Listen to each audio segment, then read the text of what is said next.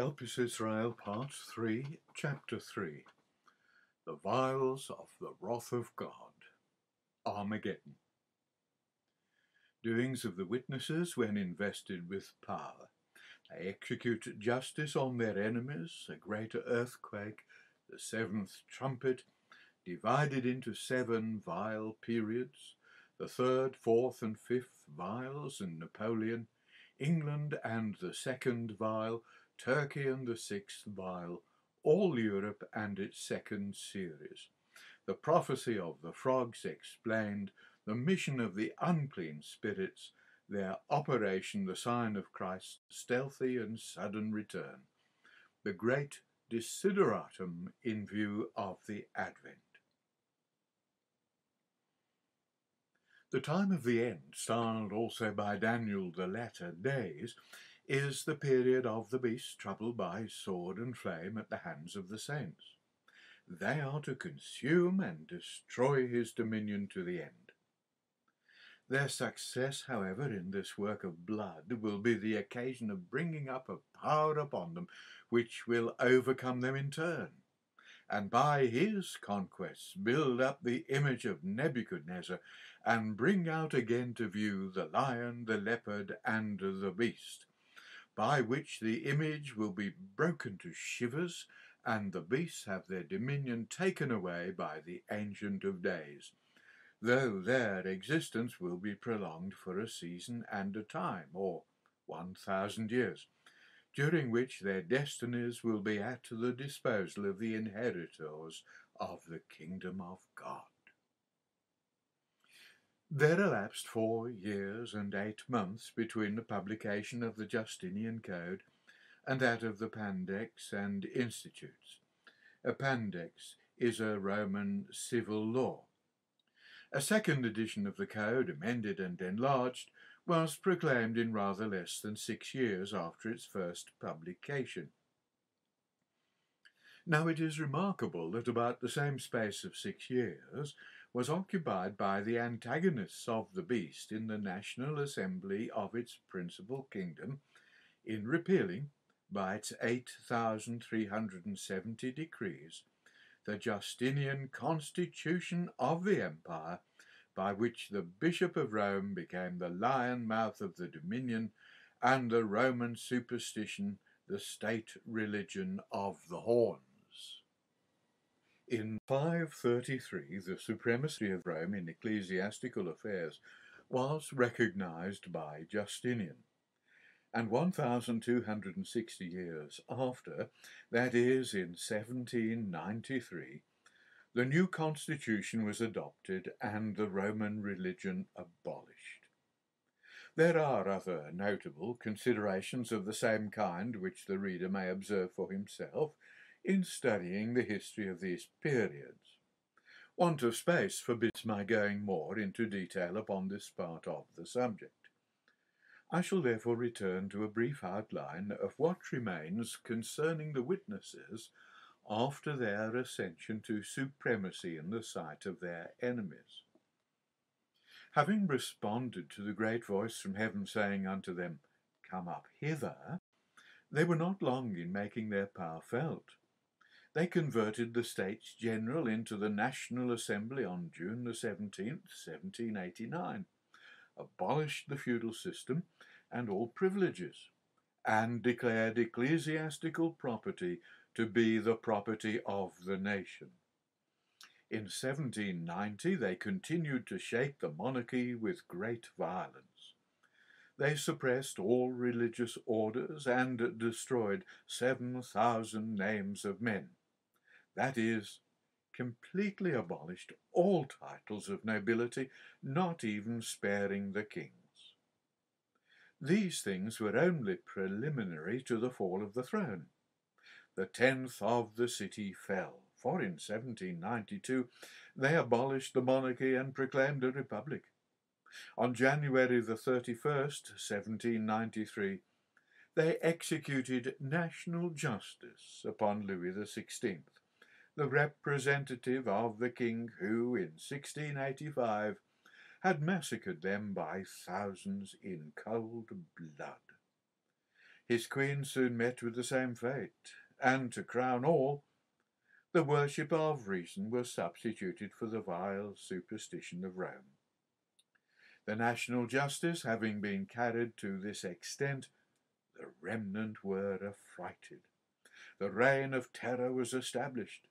They sent a revolutionary army over the departments with artillery and the guillotine to take vengeance on their enemies. Priests, aristocrats, and their adherents became bread for the avenger. The Dragonides were retributed by wholesale drownings and pitiless slaughters. They slew 2,160 nobles and priests at Nantes, drowned and shot 2,000 infants, 7,641 women, and 5,300 artisans.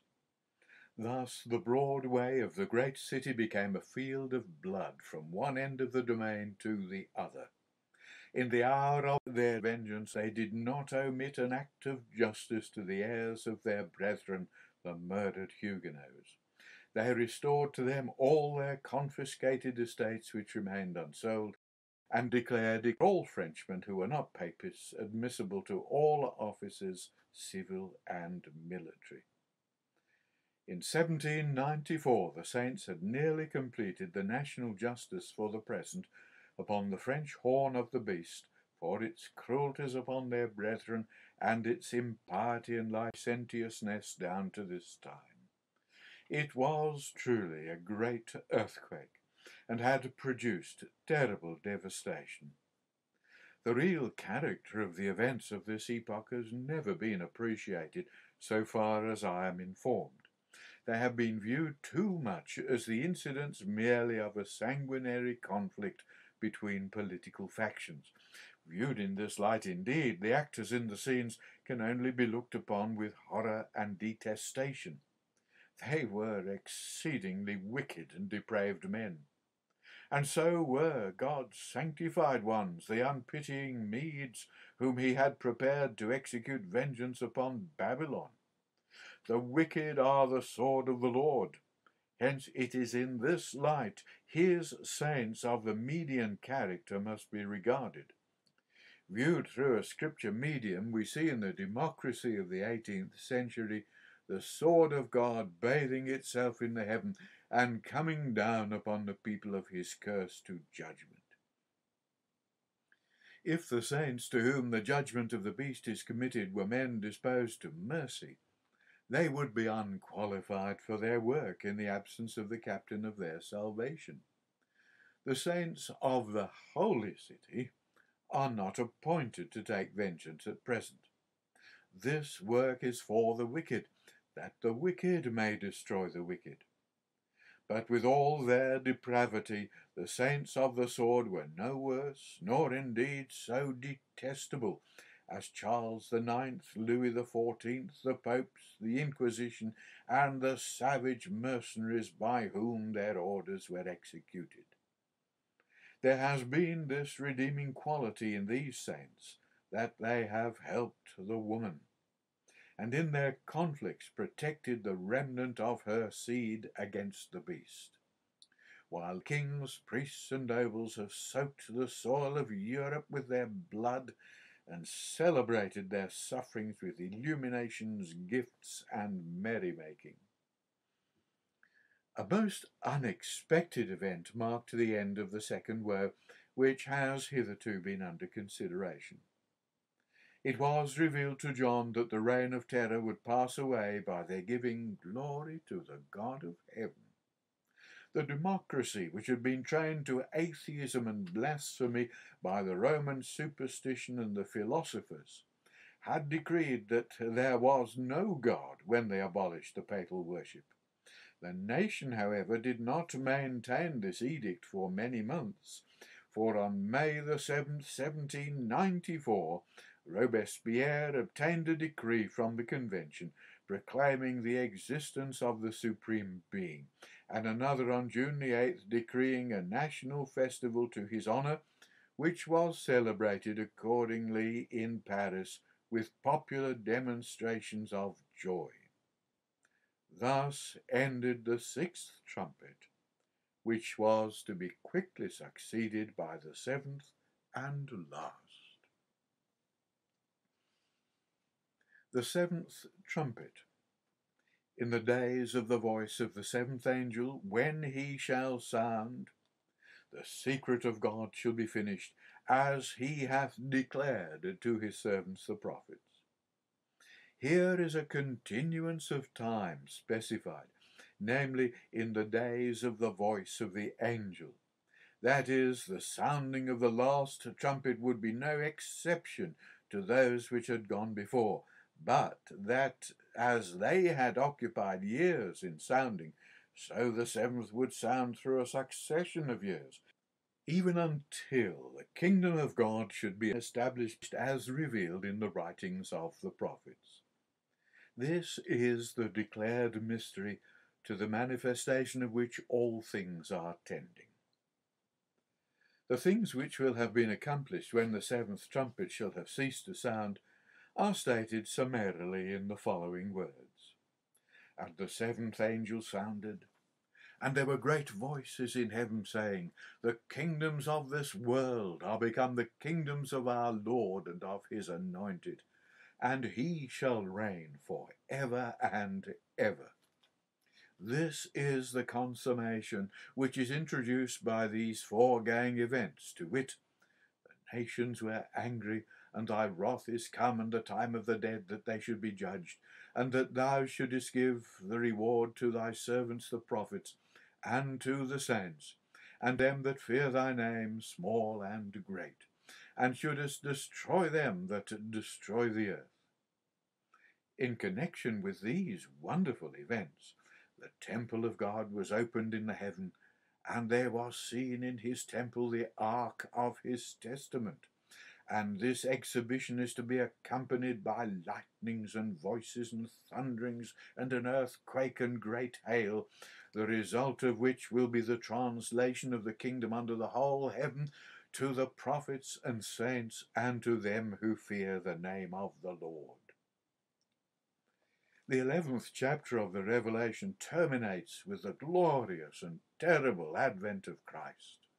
The 13th verse records the end of the 6th trumpet or second woe, and the 19th the end of the 7th trumpet or the third woe, which is consummated in the destruction of the tyrants who have for so many ages been the demoralizers and destroyers of the people, and in the introduction of the era of blessedness to the world. As I have said, the sounding of the last trumpet is not an instantaneous blast, but a series of blasts in regular succession. He is the trumpeter who summons the nations to war throughout the time of the end, after which the judgment sits to take away the dominion of the fourth beast, to consume and to destroy it unto the end. While this trumpet is sounding, 7 angels or messengers are engaged in pouring out the wrath of God upon the earth, or continental Europe and Asia, especially that portion of them comprised in the Greco-Roman dragon. The portions of wrath committed to these symbolical angels are termed vials, which were to be emptied upon certain territories and powers of the Roman world. The first 5 were consecutive in their beginnings, but afterwards concurrent for several years. The vengeance they contained fell upon the 10 horns of the beast, the 2-horned beast, and the image of the beast, while the agent or executioner was the French democracy, to which power was given. They had first plagued God's enemies and those of his people in France, and having finished their work there, they were let loose upon the other horns of the beast and upon his little horn and its appendages, to plague them for their crimes against God and man. The democracy were invited to their work abroad by the continental coalition against France, in which Austria was a principal. The reader can consult the history of the period for details. It will be sufficient for me to say here that with every disadvantage in the outset, The sans-culotte soldiery became at length everywhere triumphant. They were without funds, imperfectly armed and disciplined, and led on by inexperienced generals. They were opposed by well-appointed armies with all the military talent of Europe to direct them. But God's power was with them in a way not visible to flesh. The sans-culotte soldiery, of course, means without trousers, but actually it meant that they did not have uniforms.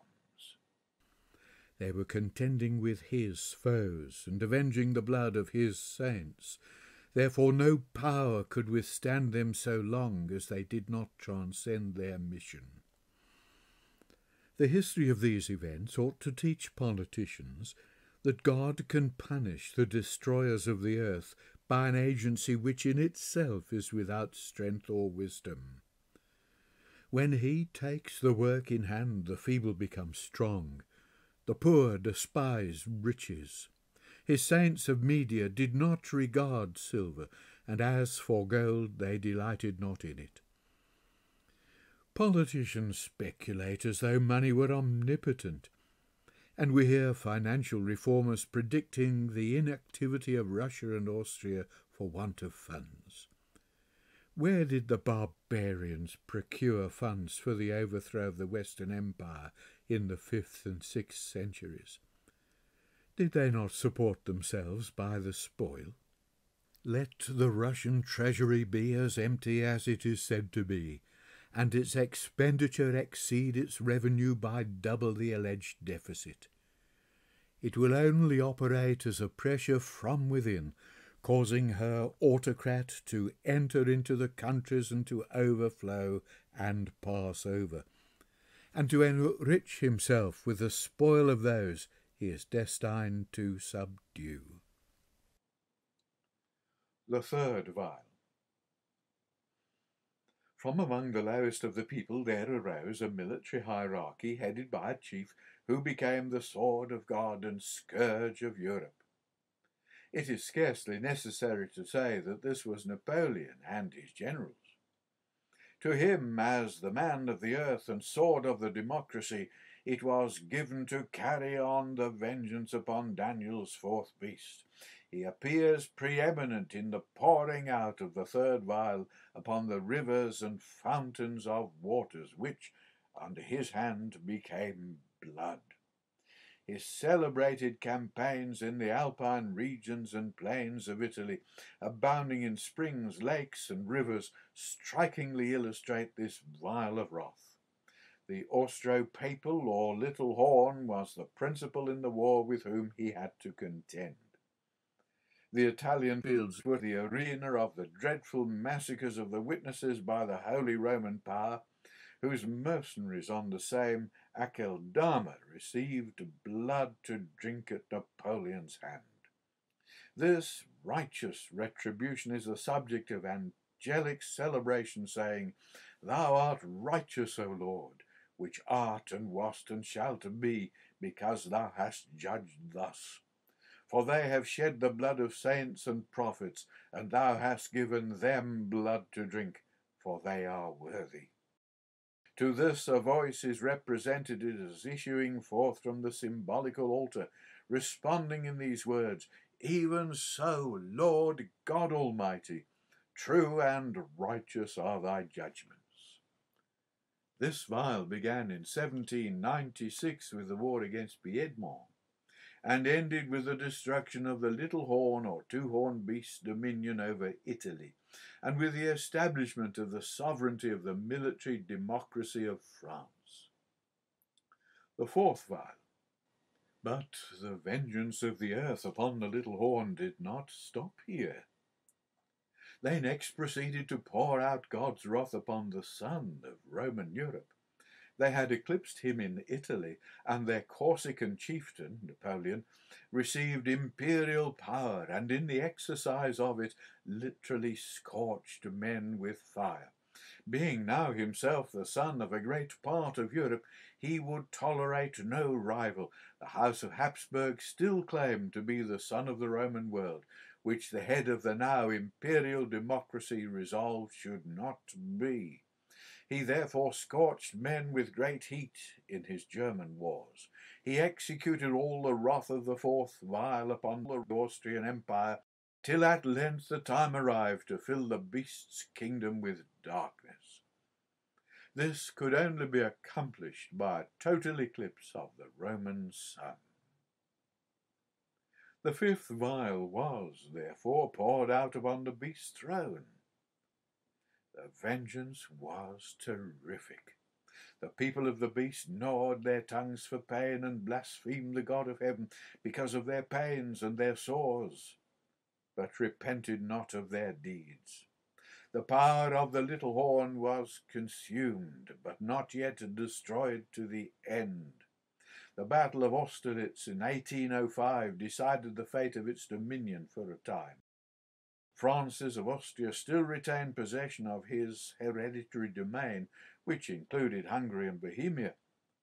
But the Holy Roman Empire, says Sir Walter Scott, having lasted full 1,000 years, was declared to be no more, and of its ancient influence the representation was to be sought for not at Vienna, but at Paris. But the work was yet unfinished, while the papal Jupiter remained temporal sovereign of Rome. Napoleon, having to contend with the British leopard in Spain, the beast and the image deemed it a favourable opportunity to break the yoke of their consumer. Napoleon had required the Pope to declare war against England, but England was too good a friend to receive such treatment. He therefore refused, and replied to his demand by hurling the thunders of the Vatican at his head, while Austria, energized by British gold, assembled 500,000 men for the war. This was in 1809. In 5 days, this mighty host was broken and dispersed. The Battle of Wagram reduced the little horn once more to inactivity, and the Corsican avenger obtained leisure to extinguish the image of the beast. By a decree dated from the palace of the Little Horn at Schönbrunn, he annexed the ecclesiastical state of the Kingdom of Italy, and by a second decree dated at Vienna, May the 17th, 1809, he suppressed the temporal sovereignty of the Pope, incorporated Rome with the French Empire, declared it to be his second city, appointed a committee of administration for its civil government, and settled a pension on the Pope in his spiritual capacity, all of which came to pass exactly 1,260 years from the capture of Rome by Totila and his Goths. Thus, by the power given to the earth, the dominion of the 10-horned and 2-horned beasts and their image was completely taken away till the fall of their consumer. The kingdoms or horns of the beast were all reduced to vassalage, while the imperial chief of the democracy created thrones, and made kings and princes of whomsoever he pleased. It was a glorious sight to the eye of faith to behold him and his democratic nobles with the beast writhing at their feet. He claimed for his immediate liege subjects a population of 42 million of souls, with Italy, Carniola, and the Illyrian provinces as a portion of his personal empire. His authority was almost absolute in Switzerland. He was lord of the Confederation of the Rhine. The King of Naples was one of his generals, and the peninsula seemed on the verge of final subjugation. Thus an empire of 800,000 square miles, and containing a population of 85 million, in territory 1/5 part, and in number of inhabitants 1/2 of United Europe, was either in quiet subjection to Napoleon's sceptre, or on the point, as was supposed, of becoming so. But the time had not then arrived either for the final destruction of the beast dominion, or for the saints to possess the kingdom forever. Nor indeed are the saints of the median class the persons for whom everlasting dominion is intended. These are merely the consumers and tormentors of the fourth beast, and not the possessors of the kingdom under the whole heaven for ever, even for ever and ever. This is reserved for the saints of the holy city, styled by Daniel the people of the saints. It was necessary, therefore, to energize the prostrate beasts and to enable them once more to prevail against the saints, but not to kill them, as in 1685. For their agency was still needed for the perfecting of the plagues that yet remained to be executed for the tormenting of the little horn to the end. To compass this necessity, God had reserved powers on the east and west of Europe which had not been subdued. These were the great rival dominions of England and Russia. To the former had been assigned the pouring out of the wrath of the second vial upon the sea. England began her work in 1793, and with little interruption made the sea as the blood of a dead man for 22 years.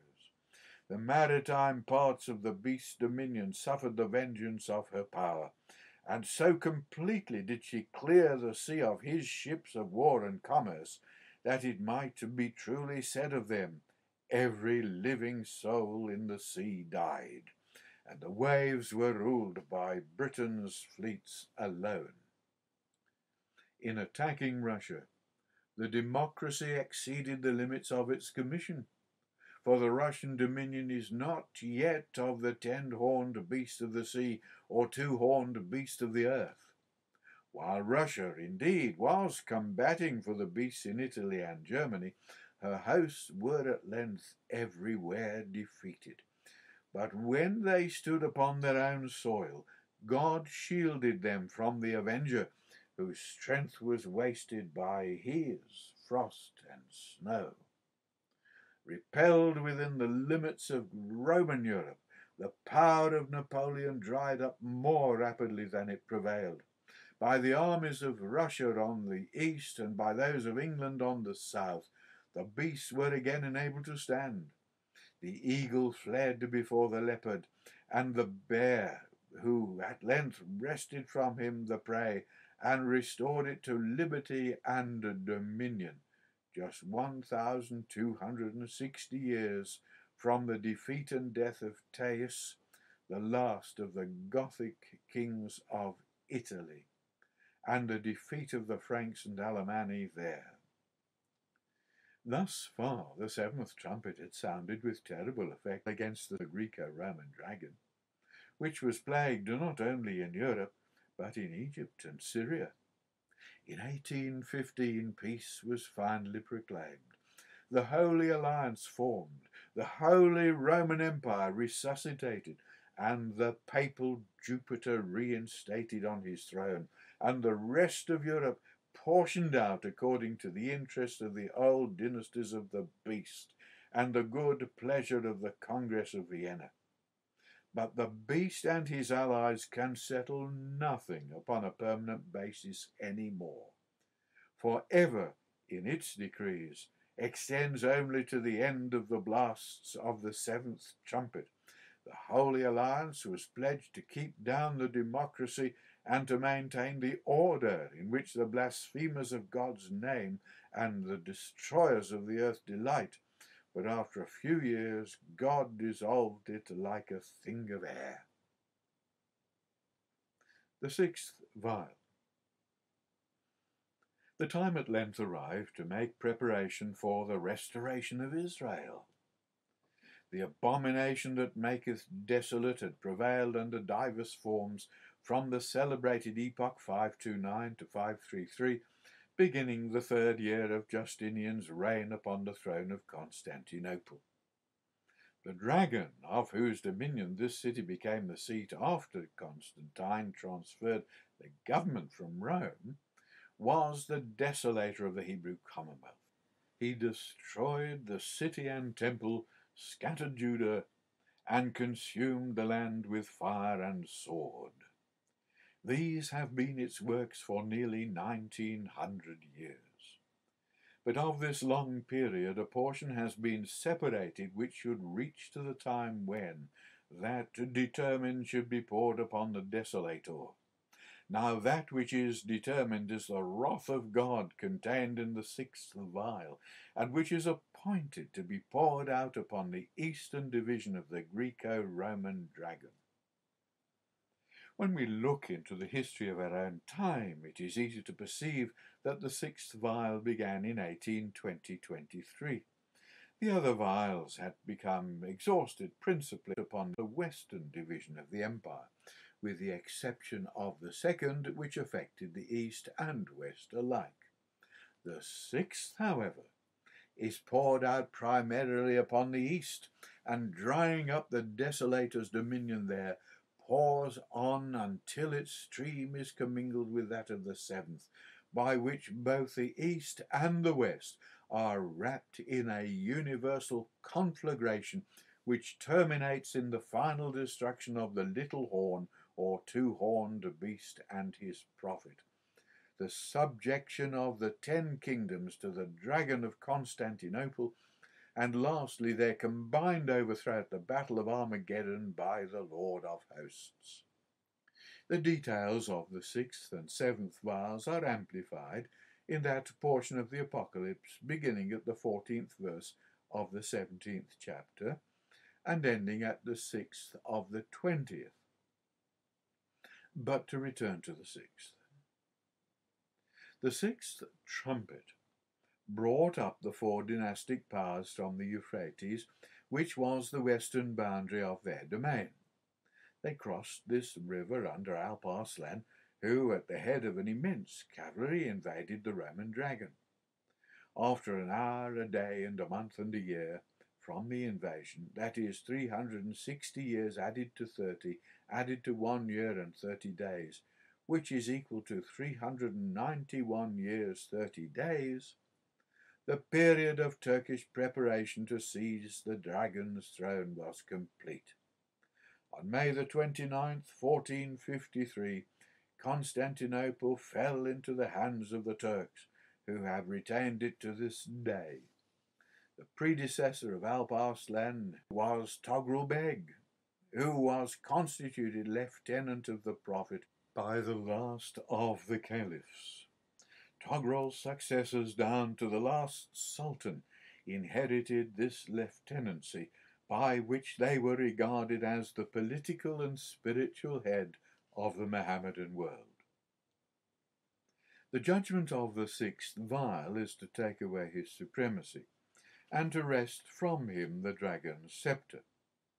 This is termed drying up the waters of the Euphrates, which occurs for the purpose of bringing about the restoration of Israel, who, by the constitution of Sinai, are a kingdom of priests and an holy nation, to whom belongs the adoption, through which the kings of the East are provided. Now, when the Turks obtained possession of Constantinople, the Catholics were doomed to one of 3 things: to turn Mussulman, to pay tribute, or to suffer death. And for apostates there was no mercy. In June 1844, which was 391 years and 30 days from the capture of the city, and the imposition of these conditions upon the conquered, religious liberty and the right of apostasy were conceded at the instance of the Western powers. This was 782 years and 2 months from Alparslan's invasion. These facts suggested to me a principle of calculation in relation to the passing away of the Sultan's supremacy. It was 396 years, 131 days from Togrul Beg's investiture by the commander of the faithful to the taking of Constantinople. I argued, therefore, from the analogy before us, that it would be 396 years and 131 days after the capture, to the time when the Sultan would be about to lose his supremacy at the hands of Russia, who was then fully occupied in the Hungarian War. This time would terminate September the 29th, 1849. I made this statement in my lectures in various parts of England and Scotland, when all the country was expressing its sympathy for the Hungarians and the news of their victories abundant. My calculation was too late by 10 days.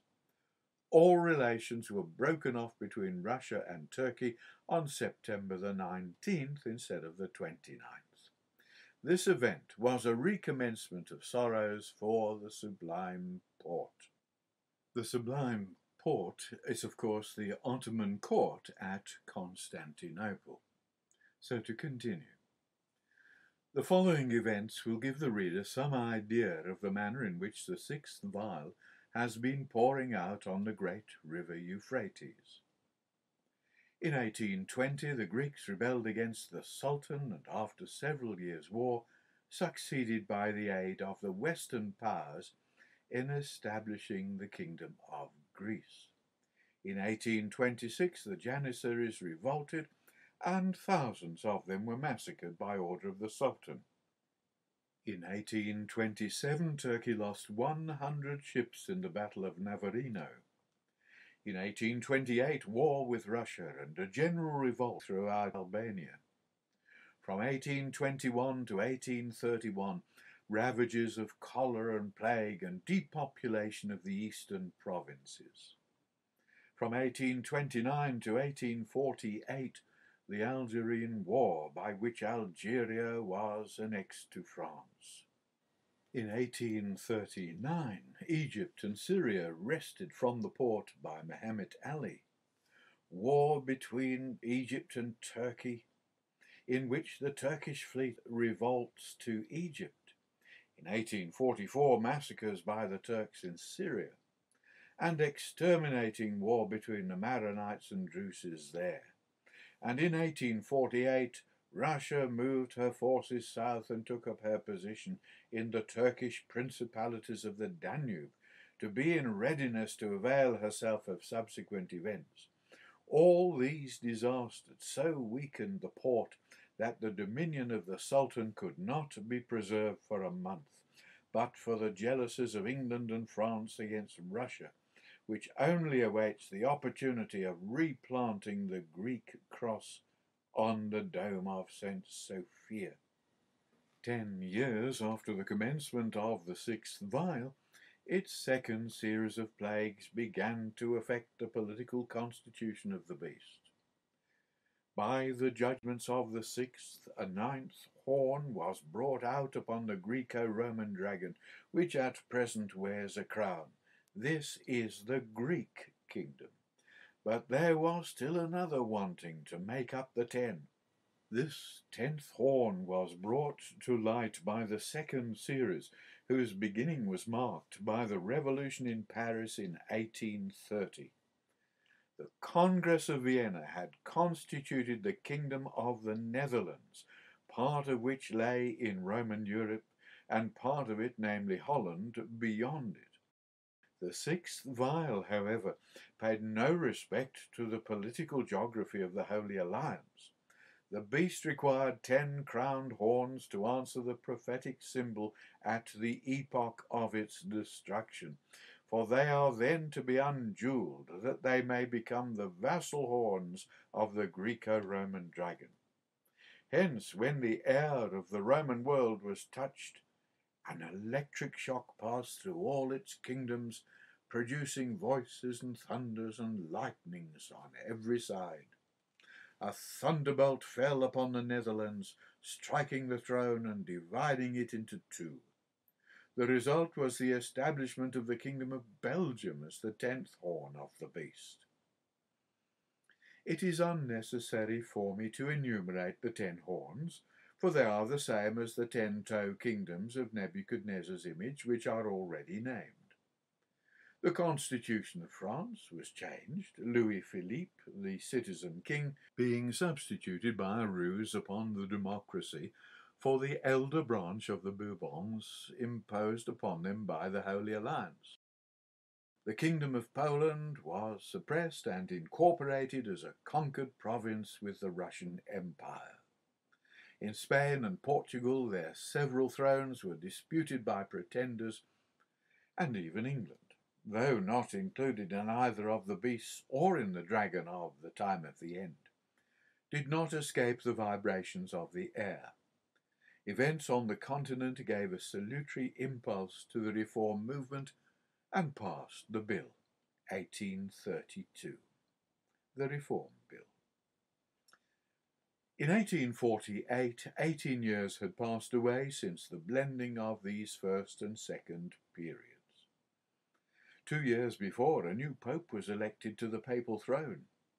He intended to rule, he said, according to the New Testament.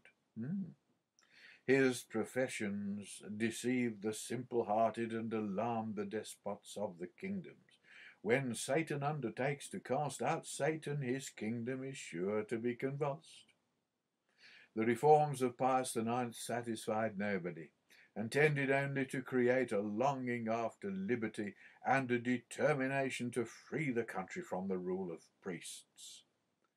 The hopes of the democracy throughout Europe were inflamed, and the earth began to tremble until in 1848 every throne was shaken to its foundation. The events of this wonderful year are too recent to require to be chronicled in this place. It will be enough to say that the democracy which broke loose and commenced a movement which, though it has been restrained to prevent it progressing too rapidly, cannot be suppressed until the little horn or two-horned beast and his prophet be destroyed to the end, and the dominion of the 10-horned beast be taken away. The events of February 1848 have developed the unclean spirits of the sixth vial. These are precursory to the earthquake of the Apocalypse, chapter 11, verse 19. Its first shocks will be terrific, but they're only the premonitions of worse to come. The earthquake or political convulsion which followed the resurrection and ascension of the witnesses in 1789 was awful, as all know who are versed in the history of the time. But that fell far short of what God is preparing for Europe. The tumult of the peoples and the tempest, whose howlings are heard even now, are thus intimated by the prophet, saying, "There shall be a time of trouble such as never was since there was a nation to that same time. And at that time Israel shall be delivered, every one that shall be found written in the book. And many of them that sleep in the dust of the earth shall awake, some to everlasting life, and some to everlasting shame and contempt." This time of trouble is contemporary with the resurrection of a portion of the dead. It is the epoch of Israel's deliverance, both of the Ishmael and Isaac seeds, and of the casting down of the thrones of the beast. The convulsion which effects their overthrow is described by the apostle as a great earthquake, such as was not since men were upon the earth, so mighty an earthquake and so great. Ascertain the calamities of former ages, and however terrible they may appear, this will exceed them all. The flood, Sodom, Egypt, Jerusalem, the fall of the Roman Empire were all judgments which chill the heart and make the blood run cold to contemplate.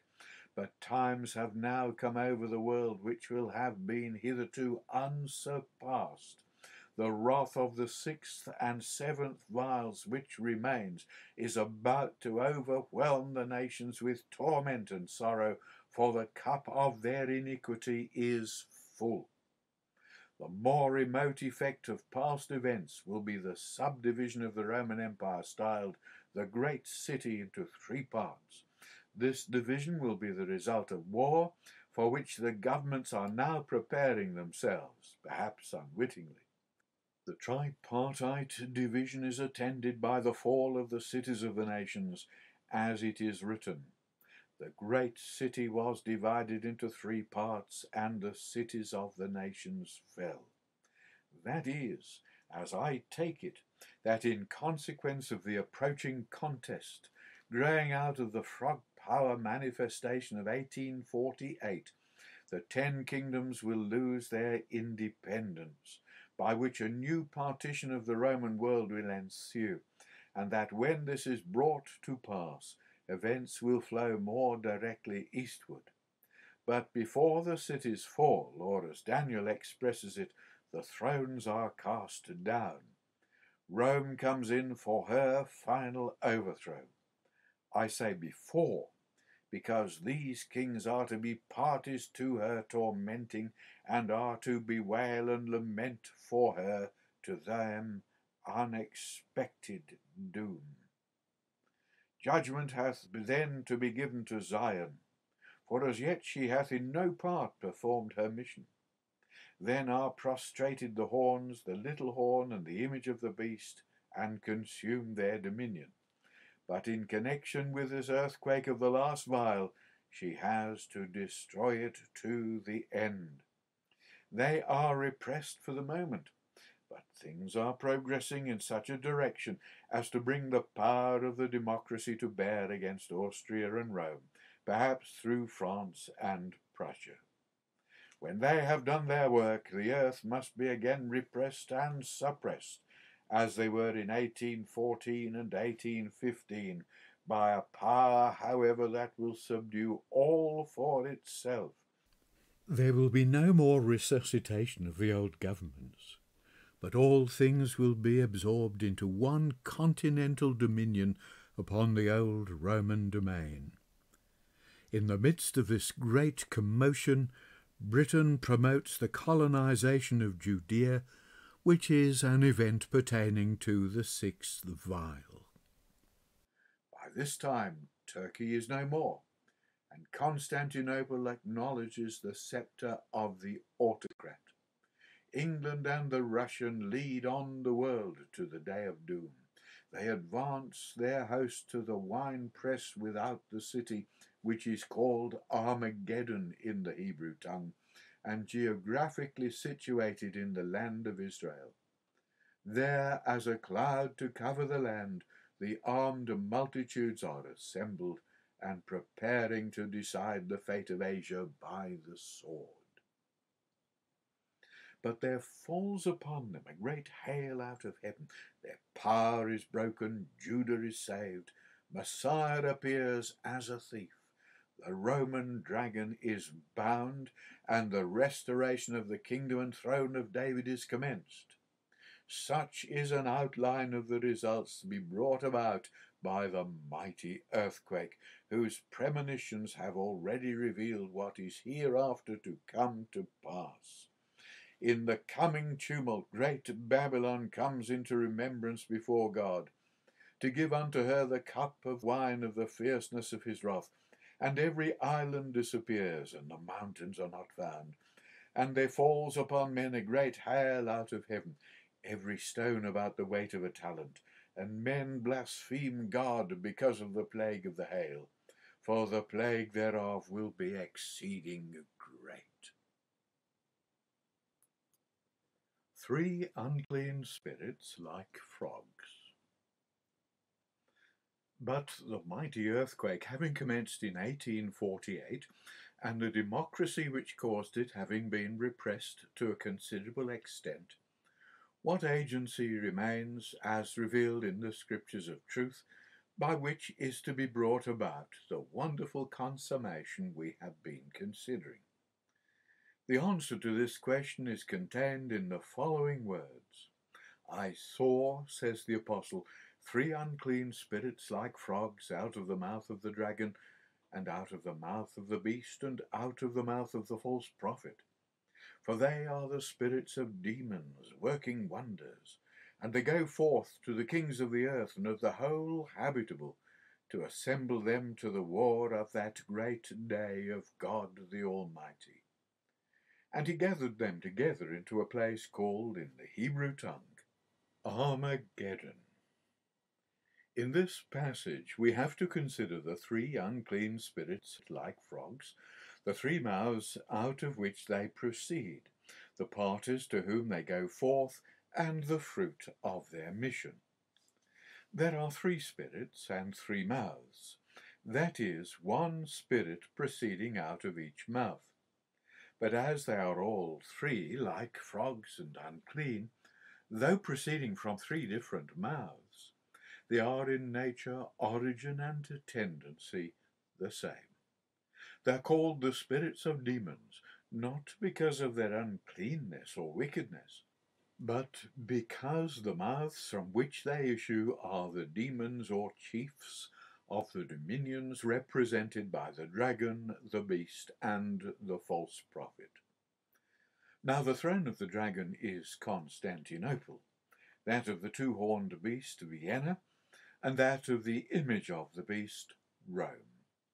The thrones being in these cities, it follows that the demon of the dragon is the Sultan, the demon of the two-horned beast, the Emperor of Austria, and the demon of the image, the false prophet himself. It is worthy of observation here that the text says, out of the mouth of the false prophet, and not out of the mouth of the image of the beast. In the beginning of the chapter, while the first vial is supposed to be pouring out, the papal Jupiter is styled the beast's image. But in the 13th verse of the same chapter, Revelation 16, while the spirits are at work, he is termed the false prophet, and in verse 20 of chapter 19 also, where it speaks of his perdition. This change of style is by no means accidental. If the reader take a view of the papal dominion at the close of the 18th century, then view it as it is now, and compare the views together, he will doubtless come to the conclusion that the Pope is no longer the image of the imperial head of the beast. He has no dominion really, for it is so far consumed that what remains is of little or no account. He has goodwill enough to make terrible examples of the democrats who caused his flight from Rome, but he cannot carry it into effect because the French will not permit him. He is a fugitive in exile, and though pressed to return to Rome, he is afraid to go. He is then no longer imperial, and consequently has fallen from his iconism and become a simple prophet. There is a footnote here, written in 1849. Pius IX fled from the Revolution to Gatier in November 1848 and returned to Rome in 1850. It was not until 1870 that the fall of the temporal power was perfected. Protestant and papal scribes are in the habit of applying the epithet false prophet to Mohammed, and therefore do not perceive its applicability to the Roman bishop. But neither Mohammed nor his successors are termed the false prophet in the Apocalypse. The Arabian was false enough, doubtless, but he was a far more respectable character than any pope that has ever reigned, and were I to choose between the two superstitions, I would rather be a Muslim than a papist. It was the glory of Mohammed to destroy idolatry. It is the infamy of the popes to be the high priests of the Queen of Heaven. The Saracens were God's locusts to torment, and the Ottomans God's cavalry to slay with political death. The Catholic image worshippers of the Asiatic third part of the Roman dragon. Mohammed was the star, and his successors the commanders of the faithful, the angel of the bottomless pit, whose name in the Hebrew tongue is Abaddon, but in the Greek tongue hath his name Apollyon.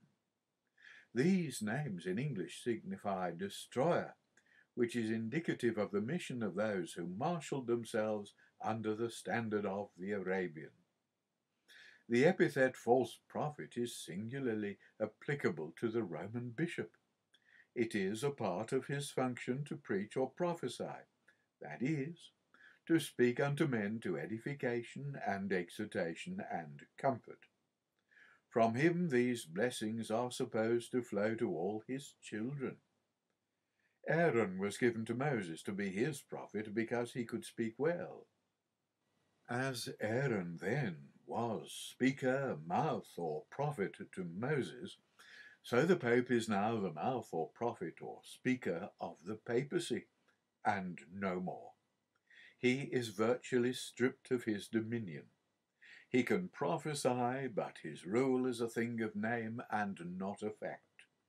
A false prophet is he, truthless as Satan, sporting himself with his own deceivings, and thereby provoking a speedy fate, which is capture and destruction. But before he and the two-horned beast before whom he is now working perish in the European fiery lake they are blowing into a flame, they must fulfill the mission to which they are appointed under this series of the sixth vial. The Sultan, the Pope, and the Emperor are the demons of the crisis, and the mouths or speakers of the systems to which they belong. Forth from them are to proceed such measures of policy as will produce a general war. These political measures are symbolized as unclean spirits. They are spirits or influences exerted through the policy of the three governments, and are unclean, because nothing clean can proceed out of such mouths. Rome, Vienna, and Constantinople are so many centres of intrigue, whence proceeds the evil that is to ruin the beast. From these are to go forth to the kings of the earth and to the kings of the whole habitable the results of the intrigues which will stir up all their propensities to war. The kings of the earth are here distinguished from the kings of the habitable. The former are the kings of Germany and Russia, etc., while the latter are the kings of Roman Europe, such as of Belgium, France, Spain, Portugal, Sardinia, Naples, and Greece. They are all to be involved in war by the unclean spirits of the three demons, whose policy will bring about results that will ruin themselves and astonish the world.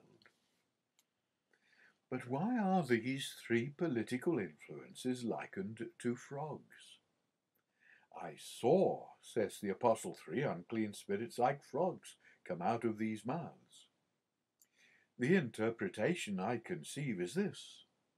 The frogs are the heraldic symbol of a power which at the prophetic crisis is to be the proximate cause of the several policies which characterize the demon mouths.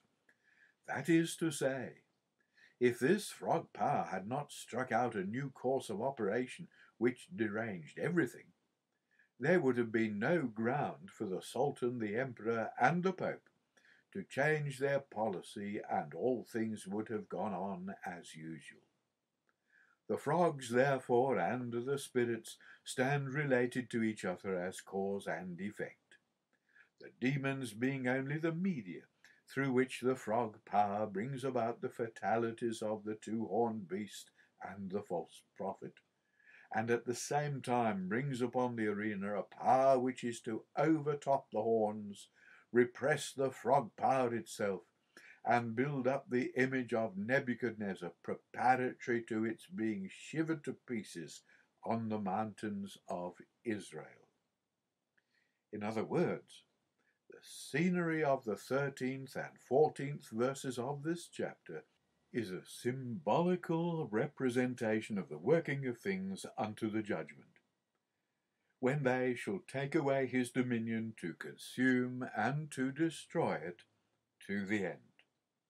Who they are to whom the work of destruction is committed is obvious from the 22nd verse, where it is written, "Judgment was given to the saints," that is, in the highest sense, who do their work coevally with the people of the saints, or saints of the holy city, assuming the ruling judgment under the whole heaven. Now, from the evidence I am about to adduce, I think I shall be able to convince the reader that the frogs are the symbol of the French democracy, the old enemy of the beasts and their image. The testimony to establish this is as follows, gleaned from Eliot's Hora Apocalypticae. 1. Montfaucon, in his Monument de la Monarchie Française, page 4, plate 6, gives a frog as one of the monuments of the French king Hilderic. Thus, writing respecting it, another medal representing a frog, which was also an Egyptian symbol. This was found in AD 1653 at St. Brice, near Tournai, with other things belonging to Hilderic. He reigned AD 456, that is, before the Franks acknowledged the Roman bishop. And there is a picture of a medal of a frog found in the tomb of Hilderic I. 2. In the Monde Primitif, comparé avec le monde moderne, par M. Court de Gebelin, Paris, 1781, the author thus writes, page 181. And here I will read to you the translation rather than simply read the French. In M. Court de Gebelin's work styled The Primitive World Compared with the Modern World, he says, the armorial bearings of Goyen are a leopard, those of the Celts, especially of the Belgians, are a lion, and of the French a frog. The frog represents the marshes whence the French sprung, and again the cosmography of Munster has transmitted to us a very remarkable fact of this kind. Marcomir, king of the French, having penetrated from Westphalia into Tongres, saw in a dream a figure with 3 heads, the one of a lion, the other of an eagle, and the third of a frog. He consulted there, it is added, a celebrated druid of the country named Aurunus, who assured him that this figure represented the 3 powers which had reigned successively over the Gauls. The Celts, whose symbol was the lion, the Romans designated by the eagle, and the Franks by the frog because of their marshes. 3. In the 6th century, 46 of the prophecies of Nostradamus, page 251, translated by Gancière of London, 1672, occur the following lines. I won't read the lines in French, on which lines Gancière observes, by the eagle he meaneth the emperor, and by the frog the king of France. For before he took the fleur de lys, the French bore 3 frogs. 4. In Pinson's edition of Fabian's Chronicle, at the beginning of the account of Pharamond, the first king of the Franks, who reigned at Trèves about AD 420, there is a shield of arms bearing 3 frogs, with the words beneath, "This is the old armies of France." The banner underneath, having upon it the 3 frogs, is from ancient tapestry in the Cathedral of Rheims, representing battle scenes of Clovis, who is said to have been baptized there upon his conversion to Christianity. The next engraving is from the Franciscan church at Innsbruck, where is a row of tall bronze figures, 23 in number, representing principally the most distinguished personages of the House of Austria, the armour and costumes being those chiefly of the 16th century, and the workmanship excellent. Among them is Clovis, king of France, and on his shield 3 fleurs de lis, and 3 frogs, with the words underneath, which are translated as Clovis, the first Christian king of France. And I might add, I have seen this in the Franciscan church at Innsbruck, and if you go there, it's worth looking it up. 5. Apponus du Militari Officio, page 155, states that 3 frogs were the old arms of France, without specifying what race of kings. 6. Professor Schott supposes the three frogs to have been distinctly the original arms of the Bourbons, Bourb signifying mud. This may have been the case. When the family became the dynasty of France, they probably assumed the frogs as their arms, being kings of the Franks, whose symbol it had been so long.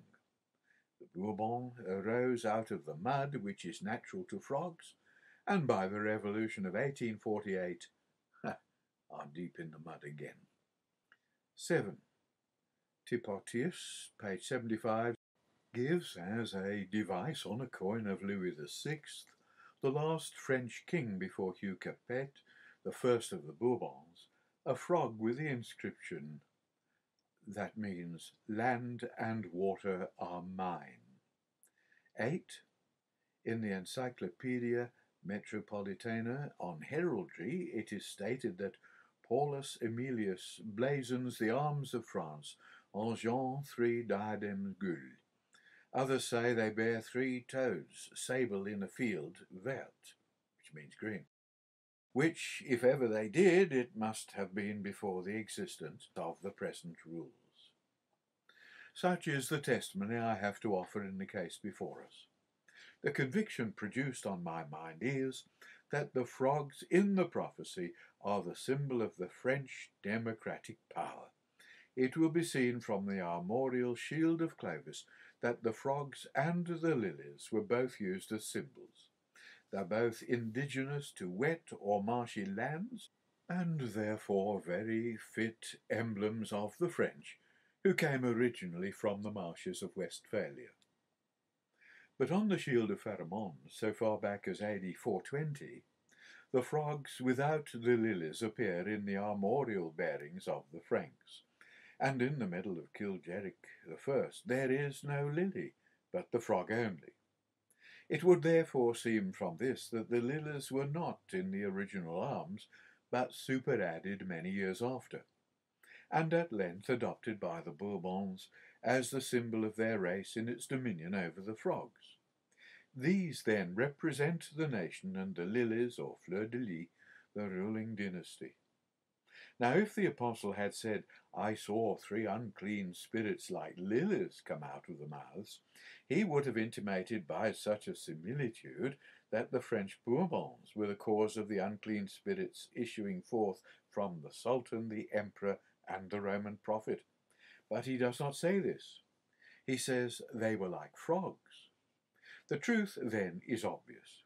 In AD 96, when John was an exile in Patmos, the Franks were savages in an unnamed country, living by hunting and fishing like American Indians. But the Holy Spirit revealed to him that this people would play a conspicuous part in the affairs of nations, and foreseeing by what symbol they would represent themselves, he symbolized their nation by it, and styled them frogs.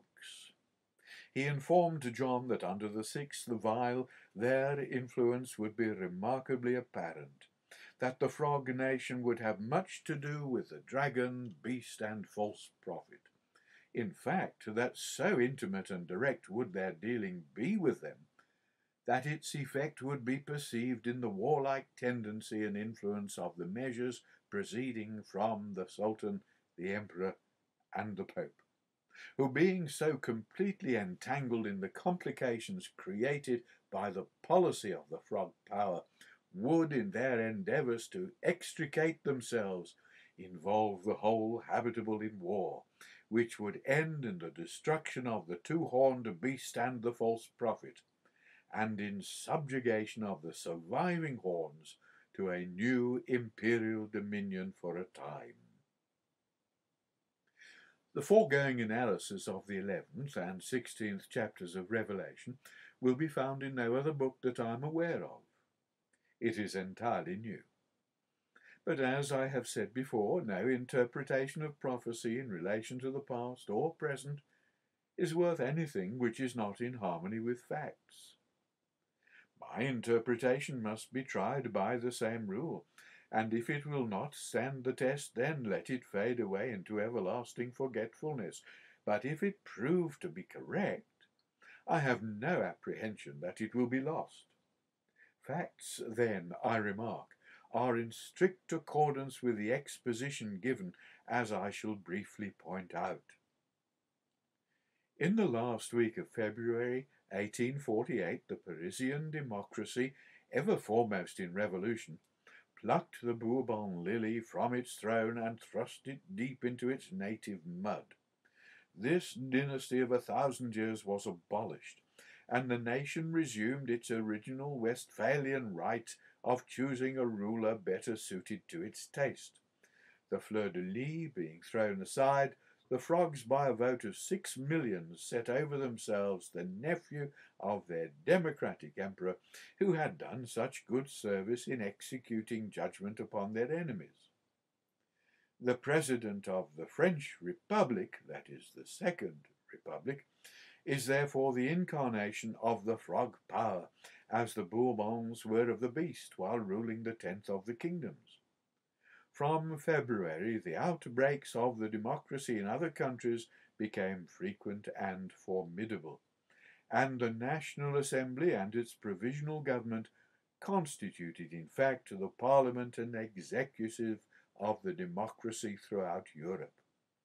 Under the shadow of their favour, Germany and Italy became insurgent, and Hungary followed in the wake of insurrection. The earth shook on every side. Urged on by its democracy, Sardinia attacked the beast, and provoked by the treachery of the false prophet, the people of Rome rose and scared him into exile. After this, the plucking up of the Lombard kingdom by the roots, and the defeat of the Sardinian horn at Novara, by which the little horn became triumphant in Italy, caused the frogs to seize on Rome, that their interests in the peninsula might be preserved from annihilation. By this move, the frog nation placed itself in antagonism to the two-horned beast and the false prophet. The frogs invite the prophet to return to Rome, in other words, to put himself in their power, for which, with the experience of French hospitality toward his predecessors before his eyes, and the treatment he has already received in Rome, he has not the smallest inclination, notwithstanding all his professions to the contrary. If he were to return, he could not remain there 24 hours in the absence of a strong military force, and the frogs will consent to no other than their own.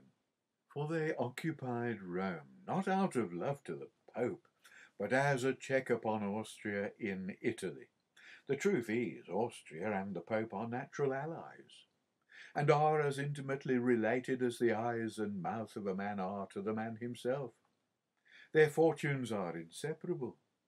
The fate of one is the fate of both, even perdition by the burning flame of war. The army of the frog power has seized upon Rome, and the false prophet will not return, because he regards the frogs as his real foes. If the Austrians had possession of the city, he would go back in triumph, but this not being the case, he is obliged to temporize until the times be more propitious. After this manner, then, the frogs have become an obstacle in the way of Austria and the Pope, who are both desirous of their expulsion from Rome. They have become the occasion of unclean spirits proceeding from the Emperor and the Roman prophet, which will yet embroil them all, and in the end accomplish the destruction of the Austro-Papal dominion. In regard to the Sultan, the frogs are seen exerting their influence upon him. They have assured him of their support in case of his being attacked by Russia. This promise is sure to bring on a war between the Porte and the autocrat, and it did in 1853. If the Sultan had been left to himself, being weak, he would have yielded and so have avoided war. But being energized by France and England, two strong military and naval powers, the Sultan feels himself a match for Russia and prepared to assume a bold and warlike attitude. But these assurances will only lure him on to ruin. No powers, however strong, can save dominions foredoomed of God. Their friendship for the Sultan will be as fatal to him as the friendship of England for Austria and the Pope was to them in the days of Napoleon. The autocrat, being God's sword upon Turkey, will be too strong for them both. Although, footnote, Russia was checked by the Crimean War. For in the tumult and confusion created by the measures of the Sultan, the Emperor, and the Roman Bishop, their several dominions will be abolished, and the autocrat remain lord of the ascendant. If the reader take a survey of Europe as exhibited in the events of the last 2 years, he will see the view I have presented still further illustrated. The Pope and the Emperor have been the principals who have brought about the wars on the continent. The unclean spirit of the little horn went forth to Russia and brought down its hosts upon Hungary. It is also going forth to Prussia in opposition to the democratic constitution it is developing at Erfurt, and in concert with Russia it has gone forth to the Sultan, with whom it has interrupted its former amicable relations. Before the Pope consented to be restored by France, an unclean spirit went forth from him likewise, and brought the Austrians, Neapolitans, and Spaniards into his states, when he found the frogs could not be excluded. I pointed these things out to thousands of people in my lectures, and told them that in regard to Hungary they were deceiving themselves if they imagined the Magyars would succeed in their war of independence, that Hungary was a brittle toe kingdom, and one of the 3 horns which were to be plucked up by the roots by the little horn. Meetings of sympathy for the Hungarians were being held throughout England, and news arriving every week of Austrian defeats and Magyar victories. Still, I said, if I have fallen upon the true principles of interpretation, it is impossible for the Hungarians to triumph.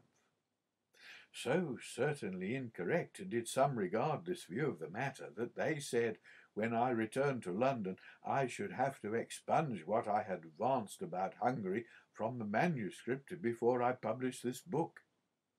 A preacher who had listened to me at one place was so convinced of my error that in his next discourse he predicted the certain triumph of the brave Hungarians over all their enemies.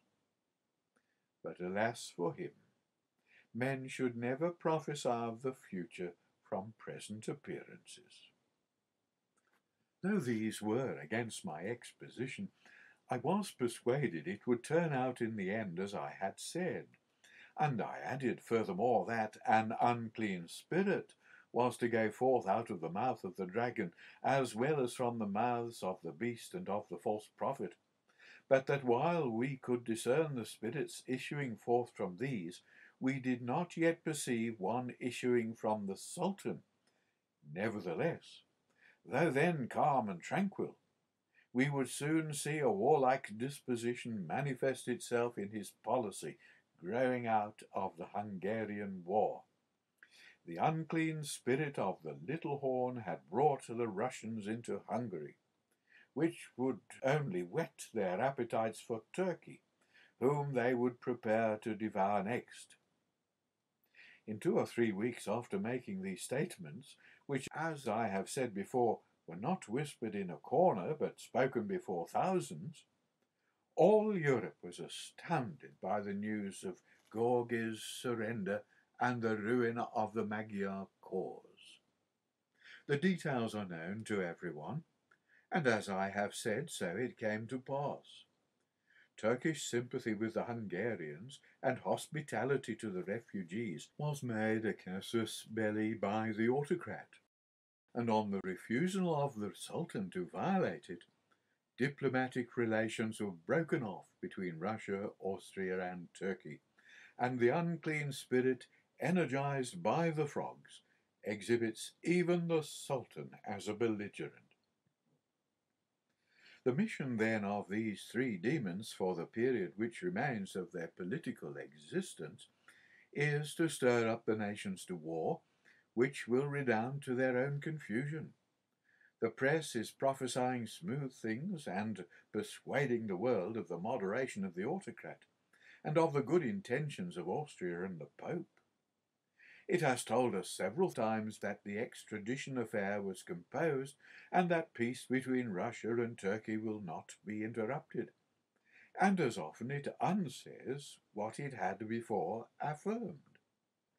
But the reader need place no reliance upon newspaper speculations. Their scribes know not what God has revealed. Consequently, their reasonings are vain and sure to take a wrong direction. As records of facts, the journals are invaluable. But if a person permit his opinions to be formed by the views presented in leading articles and the letters of our own correspondents, he will be continually misled and compelled to eat his words for evermore. The Bible is the enlightener. If men would not be carried about by every wind that blows, let them study this. It will unfold to them the future and make them wiser than the world. The coming years will not be years of peace. The policy of the autocrat will be to throw his adversaries off their guard and to take the Sultan by surprise. He is to come against him like a whirlwind with chariots and with horsemen and with many ships, and he will enter into the countries and overflow and pass over, and many countries shall be overthrown. This is the career marked out for him, which neither France nor England nor the world combined can obstruct or circumvent.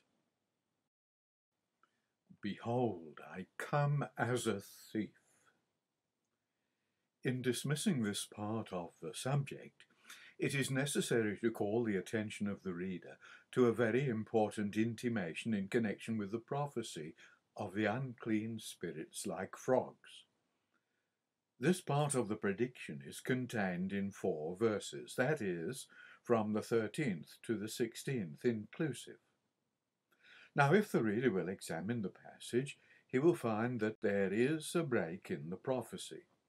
That is to say, the subject of the spirits of demons gathering the kings of the whole habitable to war is suddenly and entirely dropped, and an altogether different subject introduced.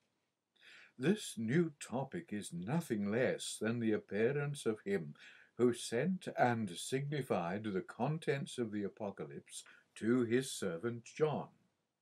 Behold, says he, I come as a thief. Blessed is he that watcheth and keepeth his garments, lest he walk naked and they see his shame. Then in the next verse the former subject is revived, and it is revealed that the angel of the 6th vial gathers the kings and their armies into the battlefield of Armageddon, where, as we learn from other testimony, they encounter the Lamb, upon whom they make war, without knowing, probably, that he is the commander of the forces with which they are contending. Now, does it not strike the reader as remarkable that the coming of the Lord should be introduced in a prophecy like that concerning the frogs? But singular as it may seem, it is by no means accidental, but the best possible place for it, because it is intimately connected with their operations. It is mercifully introduced as a warning of what is about to happen at the crisis, that the believer may not be taken unawares. It speaks to us in effect saying, when you perceive the policy of the frog power acting upon the demon of Turkey, the demon of Austria, and the demon of Romanism, so as to cause them to assume an attitude tending to embroil the nations, you may then know that I, the Lord, am about to revisit the world stealthily. Christ says, Behold, I come as a thief. That is, he comes as a thief comes when he is bent on stealing. A thief not only comes unexpectedly, but he gets into the house with secrecy.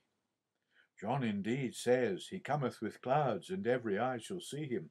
even those who pierced him, and all the tribes of the land shall mourn over him. This, however, is affirmed of his appearance in Israel, when he shall make himself known to his brethren after the type of Joseph, which will be subsequently to the great battle in the valley of Megiddo. The 185,000 Assyrians in the reign of Hezekiah felt the vengeance of the destroyer, but they saw him not. So I believe it will be at the battle of Armageddon. The kings and their armies will be overcome with dreadful slaughter, but they will not see the avenger's person. The work of the succeeding years requires that so signal a revelation be withheld from them. Israel and the saints of the holy city will see the Lord, but not the nations at large. The divine majesty is not prodigal of its manifestations. Men in the flesh, therefore, will, I apprehend, believe in the presence of the Lord on earth as its imperial and pontifical ruler, as nations now believe in the existence and sovereignty of the autocrat, the sultan, the emperor, or the pope, of whom they have heard by the report of others, but whom they have not seen, and perhaps may never behold. Men profess now to believe that the Lord Jesus is at the right hand of God, but hereafter they will believe that he is reigning in Jerusalem before his ancients gloriously, and their faith, if made perfect by works, will doubtless, as now, be counted to them for righteousness. But let the reader observe that in connection with the warning given, a blessing is pronounced on those who are heedful of the signs of the times. Blessed, said Jesus, is he that watcheth. Now no one can watch without light. If the heavens be dark, the watchman must be provided with a light, or he cannot watch. By gazing at the natural luminaries, as some professors are accustomed to do, no light can be derived, nor signs observed premonitory of the coming of the Lord. This is the way of the heathen, and a custom which is vain. The natural heavens are impenetrably dark in relation to his appearing. The believer or spiritual watchman must take the sure word of prophecy, which is the only light capable of enlightening him in the surrounding gloom. This world is a dark place, and its cosmopolites, who understand not the prophetic word, mere embodiments of fog. If we understand the word of the kingdom, we shall shine as lights in the world, and be enabled to rejoice in the approach of the day of Christ. By the shining light of prophecy, we shall be able to interpret the signs which God has revealed as appearing in the political heavens and earth. Events among the nations of the Roman habitable, and not atmospheric phenomena, are the signs of the coming of the Lord as a thief, whose nature, whether signs or not, can only be determined by the testimony of God. From the whole, then, there can be no doubt in the mind of a true believer. He discerns the sign given under the sixth vial as manifestly, and believes as assuredly that the Lord is at hand as they who observe the sun setting in Syrian splendor knew that the coming day would be glorious. Be not deceived, then, by the siren voices of the peace prophets. Ere long the last and most terrible of wars will break out. The beast and the false prophet will be plagued, and the Lord will come as a thief in the night. Let this conviction work out its intended results. The blessing is not simply to him that watcheth, but to him that watcheth and keepeth his garments. Simply to believe that the Lord is near, and to be able to discern the signs of the times, will not entitle a man to the blessing. He must buy gold tried in the fire, and white raiment that he may be clothed, and that the shame of his nakedness do not appear, and anoint his eyes with eye salve that he may see. In other words, he must believe the things concerning the kingdom of God and the name of Jesus Christ, follow the example of the Samaritans, and be baptized into the name of Jesus Christ, and thenceforth perfect his faith by his works, as Abraham did. He will then be a lamp, well oiled and trimmed, and fit to shine forth as a glorious light at the marriage of the Lamb. A community of such persons in a city constitutes the Lamb's wife there, prepared for the coming of the Lord. She is arrayed in fine linen, clean and white, for the fine linen represents the righteousness of the saints, who have washed their robes and made them white in the blood of the Lamb. Therefore they will be before the throne of God, and serve him day and night in his temple or kingdom. And he that sitteth upon the throne shall dwell among them. They shall hunger no more, neither thirst any more, neither shall the sun light on them, nor any heat. For the Lamb which is in the midst of the throne shall feed them, and shall lead them unto living fountains of water, and God shall wipe away all tears from their eyes. The representative number of their aggregate is 144,000, and their representative measure 144 cubits. These are they who, in the days of their flesh, were not defiled with women, for they are virgins. These are they who follow the Lamb whithersoever he goeth. These were redeemed from among men, being the firstfruits unto God and to the Lamb. And in their mouth was found no guile, for they are without fault before the throne of God. At present they are the holy city trodden under foot of the Gentiles, but when changed and raised from the dead, and exalted to meet the Lord in the aerial, and seen descending there as Zion, they are the great city, the new and holy Jerusalem, having the glory of God. This, then, is the great desideratum of the age, namely the preparation of a people for the Lord, a people whose character shall answer to the testimonies adduced. The churches do not contain such a people, neither can their pulpit ministrations produce them. In fact, the churches are precisely what college divinity is alone competent to create. The truth as it is in Jesus is not taught in the schools.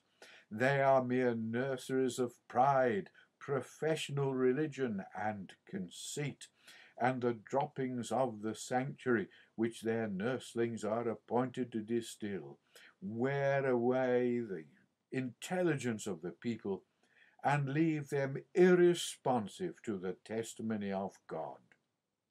Nothing short of this, unmixed with the traditions of men, can make people what they must be if they would inherit his kingdom. Other gospels will make other kinds of Christians than those who believe the gospel the apostles preach.